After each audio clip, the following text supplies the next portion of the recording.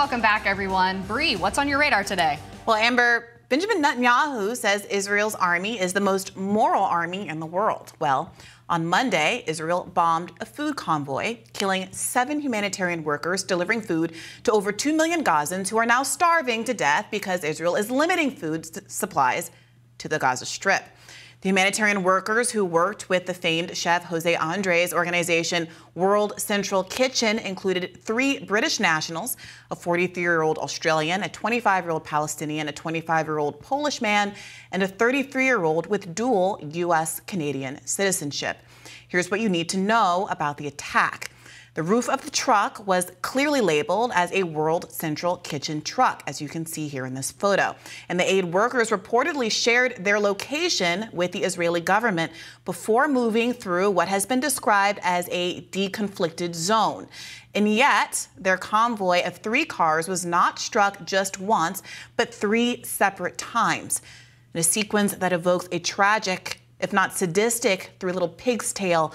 After the first car was hit, survivors fled to another vehicle, at which point that car was hit, and survivors ran to the 3rd vehicle, where the 3rd Israeli airstrike finally killed all of them. Not even a proverbial house of brick could withstand an Israeli drone attack. A humanitarian van didn't stand a chance. Israel is now telling 2 conflicting stories about what happened.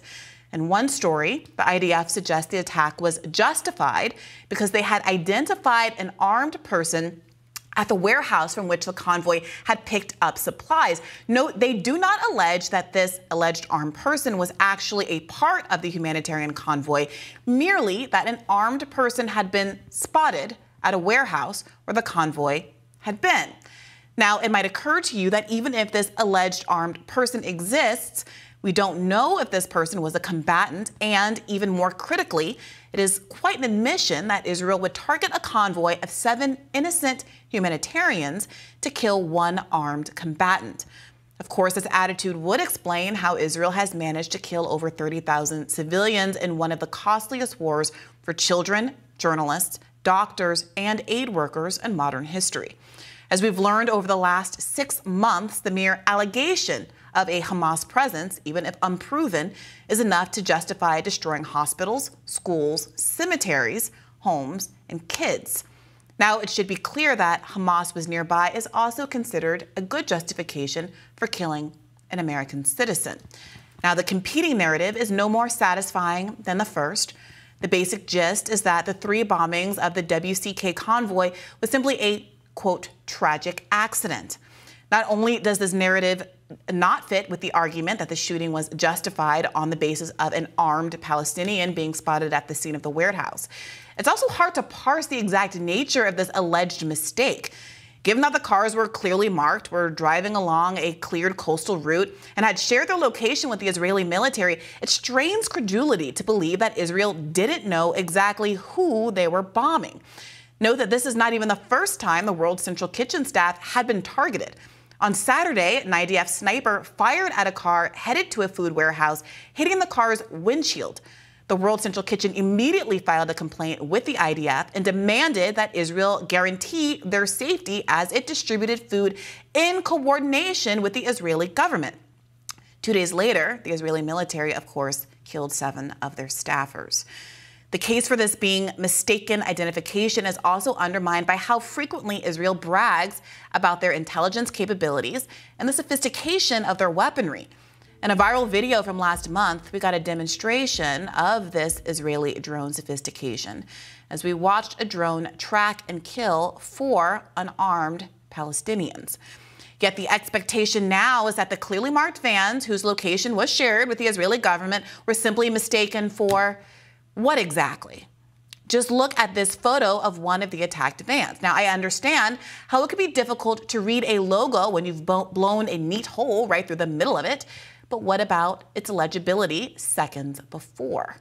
The only way the accident explanation makes sense is if the nature of the accident wasn't that aid vessels were targeted, but that at least 1 member of Hamas wasn't found alongside the 7 slain civilians. In other words, the problem wasn't killing the innocent civilians, but that a Hamas target wasn't killed too. It's not difficult to guess what motive Israel might have for attacking the aid workers. Recall that the World Central Kitchen had come to Gaza in the first place to replace the UNRWA aid that had been immediately cut after a mere accusation from Israel that 4 out of 30,000 UNRWA workers participated in the October 7th attack. No investigation, no reservation of judgment before cutting aid that millions of people on the brink of starvation relied upon. Of course, subsequent to that decision, a UN agency accused Israel of detaining and torturing UNRWA staffers to make confessions. But instead of reversing course, America recently made the UNRWA cuts permanent through 2025. Now, in the wake of the slaughter of 7 humanitarian aid workers, multiple aid ships loaded with 240 tons of assistance have now turned away from Gaza, afraid of being killed. As refugee support organization ANERA wrote, after 6 months of constant bombing and flagrant violations of international law, and with consultation from our Gaza team, ANERA has concluded it's best to pause our operations. As it stands, currently delivering aid puts not just humanitarian workers at risk, but also those who are receiving aid. Our team in Gaza has determined that at this point, the risk of actively delivering aid is far too great. It seems Israel's actions have cut aid to Gaza yet again. What do you know? Now, if you're thinking the outright slaughter of an American citizen would provoke a strong response from the White House, if you're thinking that if America cut aid to Palestine over a mere accusation about 4 employees being involved in October 7th, it surely will cut military weapons to Israel over the murder of foreign nationals. You'd be wrong. The Hill's Niall Stanich asked National Security Council spokesman John Kirby point blank yesterday whether firing a missile at people delivering food and killing them was a violation of international humanitarian law that would require the president to cease arms transfers to Israel. Listen to the response. The president on February 8th issued a memo, and it said, and you already know this, but just for context, it said that it was the policy of this administration to prevent arms transfers that risk facilitating or otherwise contributing to violations of human rights or international humanitarian law. Is firing a missile at people delivering food and killing them not a violation of international humanitarian law? Well, the Israelis have already admitted that this was a mistake that they made. They're doing an investigation. They'll get to the bottom of this. Let's not get ahead of that. Your question presumes, at this very early hour, that it was a deliberate strike, that they knew exactly what they were hitting, that they were hitting aid workers and did it on purpose, and there's no evidence of that. I would also remind you, sir, that we continue to look at incidents as they occur. The State Department has a process in place. And to date, as you and I are speaking, they have not found any incidents where the Israelis have violated international humanitarian law. Unless you think we don't take it seriously, I can assure you that we do. We look at this in real time. They have never violated international humanitarian law ever in the past 5 to 6 months.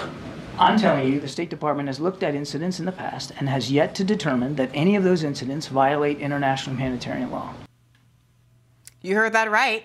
In the last 6 months, during which Israeli leaders have announced an intent to flatten Gaza and have destroyed over 70% of all Gazan homes by last December. They've killed over 30,000 people, including over 13,000 children, collectively punished the population by denying food and medical aid to those civilians, and killed more journalists than have ever been killed in a single country over an entire year. Kirby says there have been no violations of international humanitarian law. None.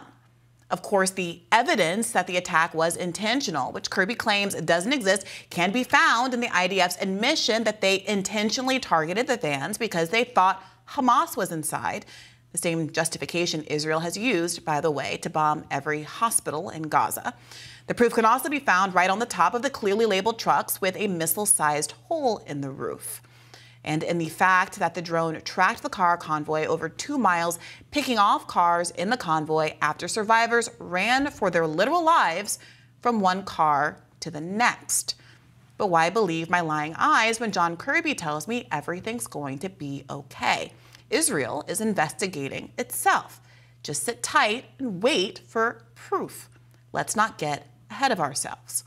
So what's the reaction from Israel's defenders? Zionist Bari Weiss has defaulted to calling the drone assault on the humanitarian aid convoy a horrific tragedy. The New York Times described Israel's slaughter of aid workers in passive voice. Quote, founder of World Central Kitchen says several workers killed in Gaza airstrike. We'll have to click through to find out by whom. Israel is apparently so insecure about negative media coverage that it's shutting down Al Jazeera, silencing those journalists that haven't already been killed or had their families killed in Gaza. Meanwhile, Biden is weighing another $18 billion in arms transfers to Israel, including 25 F-15s. That fact makes his statement on the World Central Kitchen massacre feel a little empty. Certainly, at least one U.S. diplomat with some insight on Biden cast some doubt on the president's sincerity when asked in a recent New Yorker interview whether Biden has, quote, the same depth of feeling and empathy for the Palestinians of Gaza as he does for the Israelis. Former U.S. diplomat Aaron David Miller replied, no, he doesn't, nor does he convey it. I don't think there's any doubt about that. Indeed. Compare the White House's reaction to the World Central Kitchen slaughter to the drone attack on an American military base in Jordan earlier this year that killed 3 American troops in Jordan. Now, after that attack, Biden promised, if you harm an American, we will respond. The U.S. went on to attack 85 targets in Iraq and Syria, killing nearly 40 people in retaliation. Contrast that with how the White House responded to a question about whether there will be any accountability for Israel. They are found to have violated international law in killing an American citizen. 2 years ago, the IDF killed an Al Jazeera journalist. They said that that was a mistake, that she was wearing a marked press vest. She was shot anyway. They investigated it and they released the findings of their investigation, which found that they were at fault. Go on.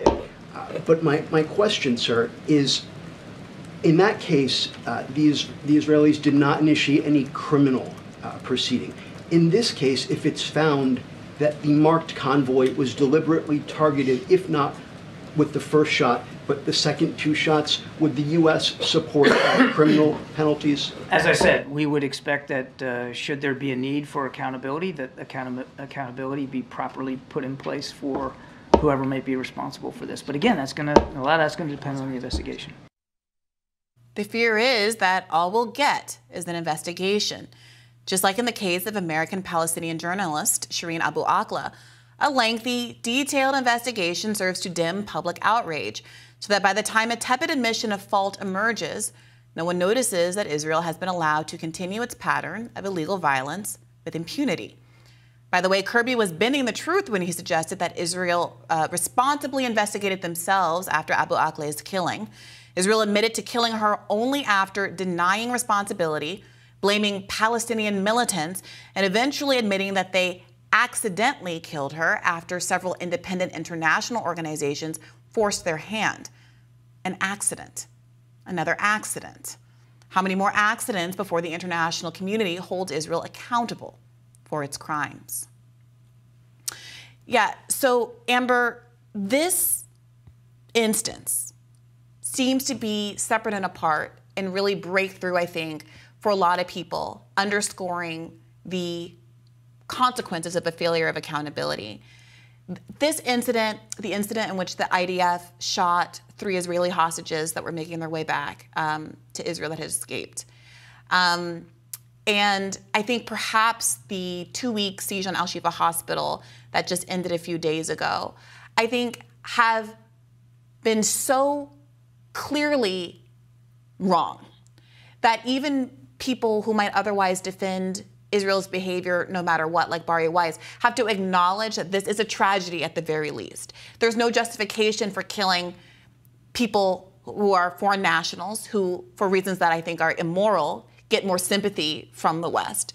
It's one thing to kill a Palestinian. It's another thing, regrettably, to kill 3 British nationals, an American citizen, joint with Canadian citizenship, and the rest. So you're getting a response the likes of what you haven't seen before. Joe Biden actually called Jose Andres and reached out in a way that he hasn't to people who have known Palestinians who've been killed in the course of this conflict. So there is something different about this. But when you see the response from the spokespeople and you see that Biden on the same day that all this is being reported out, is actively negotiating to send another $18 billion to Israel.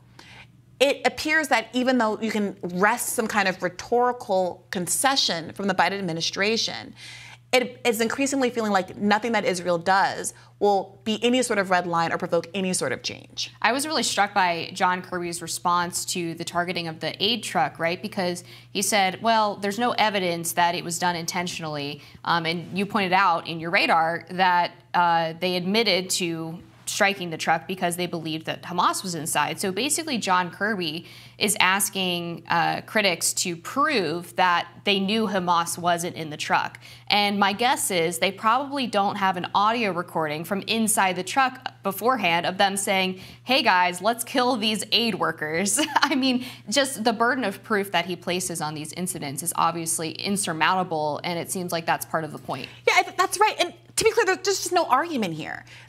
Israel admits that the only intel that it has that would put Hamas on the scene is that Hamas, not even Hamas, an armed person. We're talking about Second Amendment rights and the like. I mean, having a gun doesn't mean you are marked for killing. So an armed person being at a warehouse where the food truck also was. There was no intelligence that they saw an eighth person, a non-humanitarian worker, get into one of these trucks. And even if it were true, it's a kind of tacit admission that Israel might think it was appropriate to murder all of these foreign nationals and a Palestinian if it meant that they could get one militant. And if those kind of numbers are acceptable to you, then of course it explains how you get to a place where you have 13,000 children killed, where you have every hospital in Gaza bombed, where you have every educational institution in Gaza bombed, where you have cemeteries where people are already dead being dug up and excavated because they argued, and the CNN exposed this, they were arguing that there are Hamas tunnels underneath the cemetery that they also were unable to substantiate. So I do think this is a really eye-opening moment for people, because at the beginning of this conflict, remember, the discourse was, well, Israel would just never do that because it's a moral army, it's a moral country. How dare you suggest that we would ever bomb a hospital, cut to every hospital in Gaza being bombed, I think in part because those early ones were a test of whether or not they could move forward in that vein with impunity. The U.S. government said you can. The U.S. media class largely said you can, and we're going to keep writing these passive voice articles obscuring who is doing the killing, who's the cause of this murder. And now we've gotten to this maximalist point where you have 1 million people, refugees within a refugee population in Rafah, and Israel threatening any day now to go and do the kind of ground invasion that they just did on Al-Shifa Hospital, and which resulted in what has been described as a horror show of dead bodies breaking down, rolled over by tanks, beheaded, half buried and excavated by the Israeli military, a doctor killed, people, civilians bound and gagged, and all of the rest. That is what is on the horizon, I think, precisely because it was allowed at Al-Shifa. If it was allowed at Al-Shifa, why wouldn't it be allowed in Rafah and the rest of the population? And who has blood on their hands for not demanding accountability before that likely eventuality takes place? Well, thanks for breaking this all down for us in your radar today, Bree. Very instructive. We're going to be back with more Rising after this.